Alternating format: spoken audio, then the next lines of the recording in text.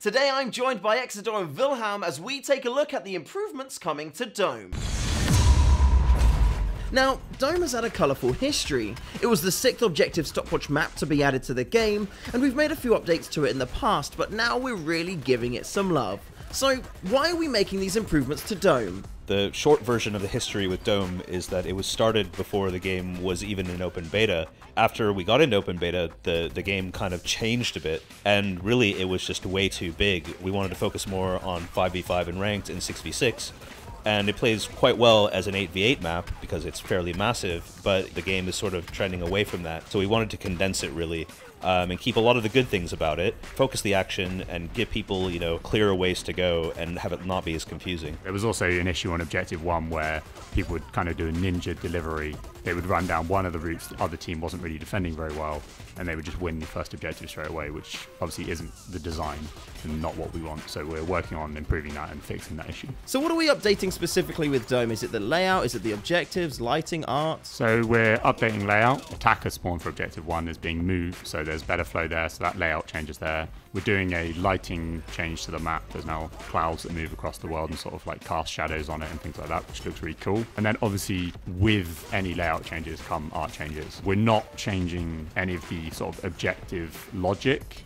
It's just the layout around the objectives that's been changed. Are we going to be blocking routes off specifically just to improve the map, or are we going to be also creating new paths for players to take? On the first objective, we removed the right flank, we widened the left route a little bit, and alongside that we added some extra flanking routes to sort of complete that area and make it effectively work for the whole gameplay space.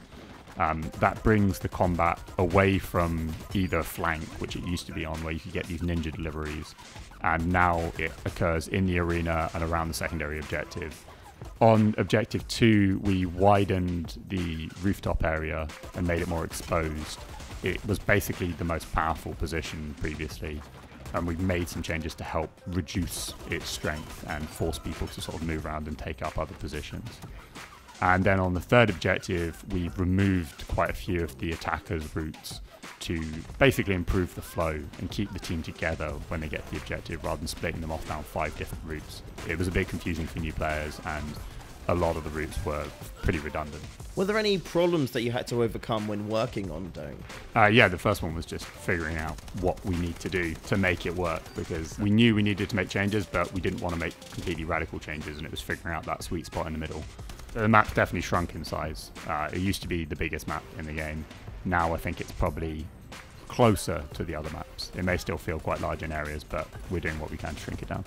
I think players are going to be pleasantly surprised. It's definitely got better flow, better pacing. Combat happens in spots you would kind of want it to happen in. There's no players being shot in the back, and players won't be getting lost. I think overall people are going to be really happy with it. I hope it'll strike a good balance between the people who liked certain aspects of the map and people who found it daunting and a bit confusing and overwhelming with some of the routes you could take. There's still a lot of freedom of movement, it's got some good space, so I think the soul of the map hasn't changed, and hopefully it's a bit more accessible for people.